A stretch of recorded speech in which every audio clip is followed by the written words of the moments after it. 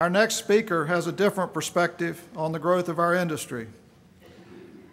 Over his 30-plus years with Westinghouse, he has experience with all aspects of nuclear energy. Rick Perez, President and Chief Operating Officer of Westinghouse Electric Company, led the company's 4 global product lines: nuclear automation, nuclear fuel, nuclear power plants, and nuclear services.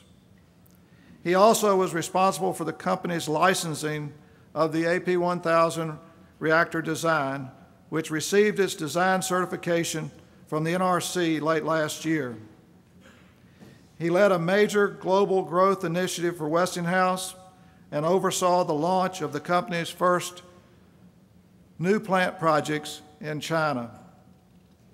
Please welcome Rick Perez, a great partner and friend.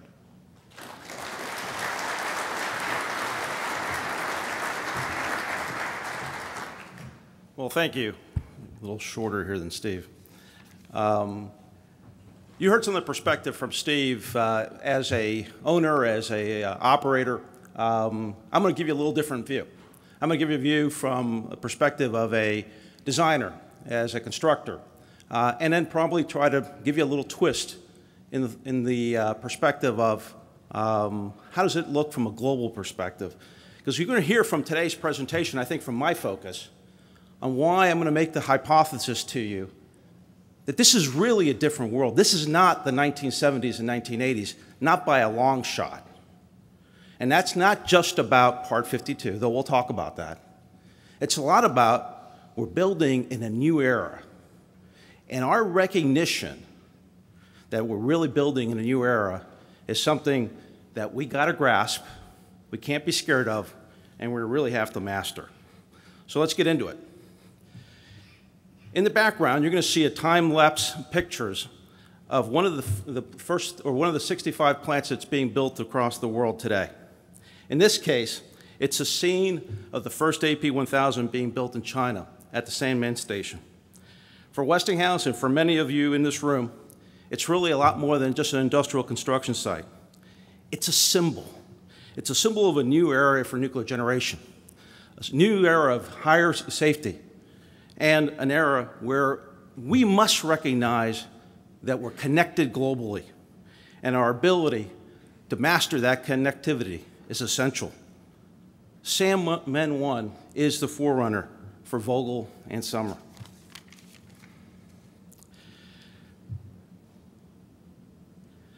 Sanmen 1 reminds us that our challenges are similar really across the world. You know, as a planet, we face the same kind of issues. They're unique challenges to the area we live in. We have to deal with building new construction and nuclear in an era where there's an unbelievable demand from the evolving economies. There's an increased environmental awareness. And the promise and the challenges of renewables and the low price of natural gas creates a new framework for us to be able to be competitive and achieve our commitments. At the same time, the demands of the aging baseload are unbelievable across the world. The big difference in the 70s and the 80s was we didn't have 104 nuclear plants operating in the United States. Today, we're building the 4 units here in the United States, the 4 in China, in a framework we have to support 400 operating reactors at the same time. And even in that picture, if you think about the challenges on aging baseload in the United States, many of those people, maybe that picture in that corner may be a little distracting. That's not North Anna. Those 2 units that are in the foreground are the 2 units at Fessenheim, which will reach their 40-year anniversary as the first nuclear units in France. And as you probably know, have come under a lot of attack, and the recent election of the elected president in France, François Hollande, has made a commitment to shut those down. Now, whether that goes through or not is not the issue. The issue is we're working within a framework that we must challenge, that we're going to be challenged with some new and some hurdles for new construction that have to be dealt with and have to be mastered. But one thing we can't forget about is whatever we do, at the heart of how we challenge this thing, at the heart of who we are, that concept of nuclear excellence and nuclear operations got to be foremost. I would argue to you that a lot more came on shore on March 11th than a tsunami. What came on shore and what came down was the era where we could be insulated as an industry. We could just be Americans. We could just be Japanese. We could just be Europeans. That's gone. Today, if we're going to be successful, we're going to be a leadership, and nuclear is going to make an impact. Our ability to understand this global connection and make that difference is essential for us. Now, at the same time, there's some things that have gone very well. I think the vision that a lot of the leadership had in the United States and Europe for third-generation reactors that really looked at changing the game relative to safety. That wisdom of our leadership in this era has really come to roost. The Generation 3 plants, whether the AP1000 through passive safety, really were at the essence a policy decision made by our industry and our governments, mostly in the United States, North America, and in Europe, to really increase the level of safety and, very importantly, increase the level of engagement by the public, which was significant change from the 70s and 80s. How do we explain to our stakeholders that these plants actually are safe, competitive, and can operate for 60 years was a major issue. And I would argue that the level of engagement in Part 52 in the United States, 10 CFR 52, was a watershed for us. If you look at just the AP1000 license amendment, I'm not even talking about the original design certification. The license amendment, which roughly took us about 24 months, incorporated over 60 public hearings. So in 24 months, 60 public hearings just on the design certification amendment. And when you add on the first public mandatory hearings for the COLs at Vogtle and Summer, the independent public hearings they achieved, I would easily guess we exceeded over 100 public meetings in the achievement of design certification and the construction, the COL licenses for the 2 units. And it's that level of public transparency that Part 52 envisioned. That level of the fact that public engagement really referenced the ability to give public confidence, investor confidence, and confidence in the new generation of new reactors. That's really a significant change from what we've dealt with in the past. That leadership of our transparency of our process is something we got to capture and be able to replicate in other parts of the world. So when we look at leadership, I would argue again that leadership is not anymore an insular or an American game. It's not a European game. It's not a Japanese game. It is a global game. The participant-type management that we saw in Part 52 license, you can see it expanding in the relationship that the NRC now has with other regulators in the MDEP process. Here in the United States and in Asia, we're building simultaneously in both continents, and the demands on the supply chain, the demands on each other is much different than it was in the past. We have to master that ability to expand our leadership, to expand our global effect and impact than we have in the past. It is not satisfactory for you, for me, for any of us to benchmark solely with our peers around the United States. We got to be able to share best knowledges, gain experience, and I would contend the companies that are going to be successful in the future are going to be the ones that really master that capability. I would argue that also the most important place probably today that we have to deal with and model that is in our relationship with the Chinese. I want to take this opportunity publicly to thank a lot of you in this room. I think Dick Meserve talked about it, but I want to reference it. This past year, over 200 Chinese engineers were deployed all across the United States from the 2 utilities that are building the Sanmen and Haiyang units to job shadow with various of your plants.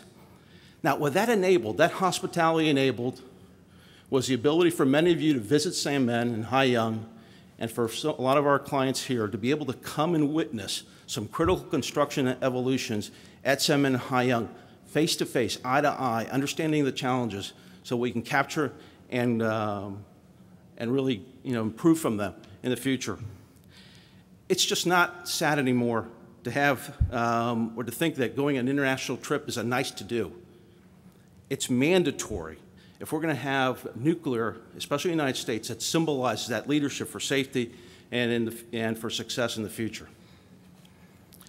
So I'm going to show you a little bit, as a reactor supplier, what we've taken out of the Chinese activity. What you see in the foreground is a series of shots of the reactor components that now have been completed for the AP1000 in China.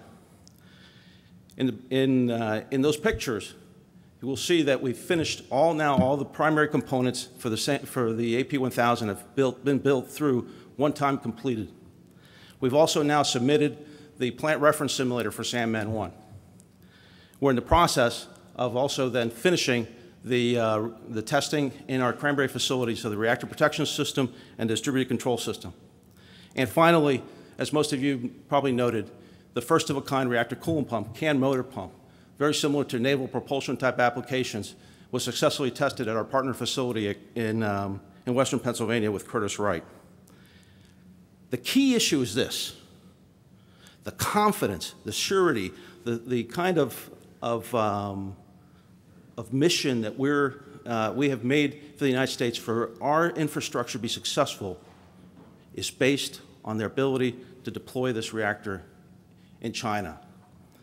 The world's turned around. It's not the 1970s. It's a time where a developed nation can actually help us in deploying and regenerating our nuclear industry. So how do we take some of those lessons from China and apply it here in the United States? I won't go through all of them. I will give you one or two. The one thing I will say to you, we've captured now over 10,000 different lessons learned coming out of Sandman and Haiyang, and we are actively applying them at Vogtle and Summer. As one example, the bottom head that Steve showed you that was being fabricated at Summer, that was recently completed at the Vogtle station. It was done for half the man hours that we did at Sandman 1. And it was all about the process. It was all about how we delivered it, how we assembled it to get efficiency. Now, let's also be frank. We're learning first-time lessons at Vogtle. Clearly, one of the things that is preeminent in Part 52 is that the strict adherence to the design certification document, almost exactly like an operating plan FSAR, is mandatory. We struggle with that, some of the initial activities. As some of my colleagues indicate, and I thought they were kind of joking when they first got into this, but it's real. This is like a 4-year outage. Building a plant is an outage every day. The conduct of operations of a constructor, of your workforce, of your supervisors, is not the conduct of operation that you had in the 70s and the 80s, and I would argue not even that in some of your other power plants across the United States. It is really about the conduct of operations that feels and tastes and looks and responds to like you have in an operating station. So that ability to master that conduct of operations of our construction workforce is something that Clarence and I spend a lot of time on, and that we are going to get right, because that's the only way that we're going to be successful in building these plants for the first time in the United States in 30 years. But I don't want to stop just talking about the present. Let me finish up a little bit about talking about the future, because I think if you think about the impact of nuclear for the future, it's important that we keep innovating.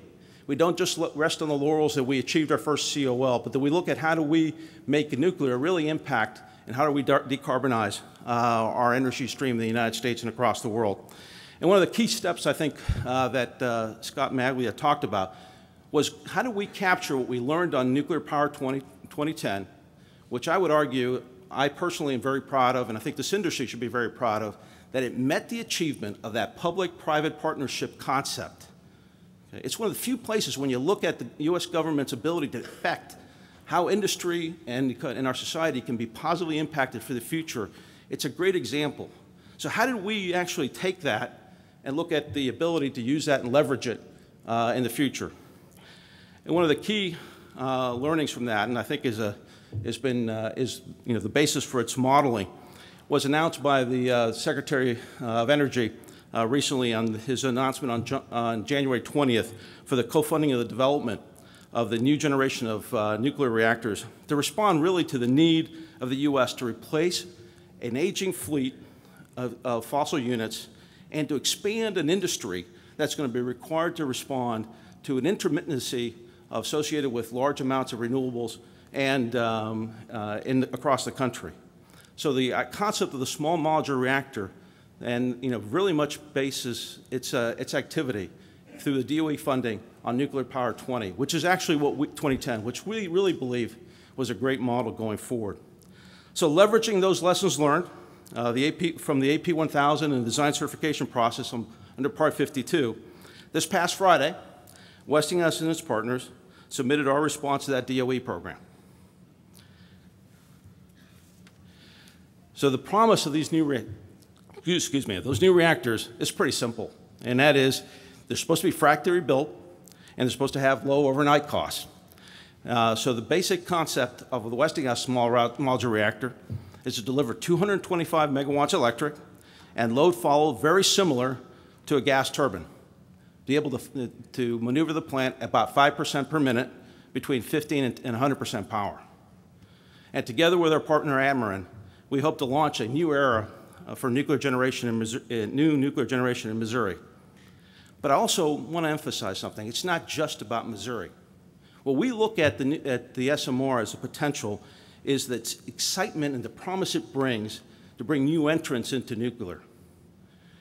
The SMART, or the Next Start Alliance, if you look at the participants in that area, there are a lot more smaller utilities and co-ops in the Midwest that are going to be essential for our country's future to be able to decarbonize our energy stream.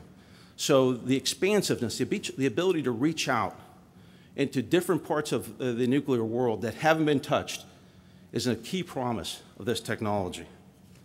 And we're very excited to go forward. So let me close with this. As an individual, I'm sure you've been touched over the last 10 years by the fact that the access to different parts of the world, your travel, your ability to connect, communicate, and the social media world has just expanded, exploded our ability to interconnect with other people. As Clarence indicated, this marks my actually 32nd year in this industry. I've been very blessed to spend all my career in this industry. But I would argue with you that that same change that you feel personally, you better start feeling that professionally. Because I believe that our leadership as an industry, America, Europe, Asia, is now the change of the game in this world now requires us to be able to make an impact and to connect and to really be an effective leader requires that kind of multiculturalism.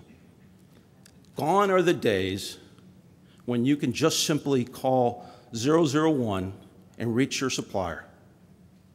You're going to have to dial a different country code. You're going to have to deal with a colleague or a sister plant that's in a different country. And our ability to master that, my ability to master that, my ability to communicate, your ability to share the same nuclear ethic that we all need is going to be a requirement for you, for me, for those who follow us. Thanks.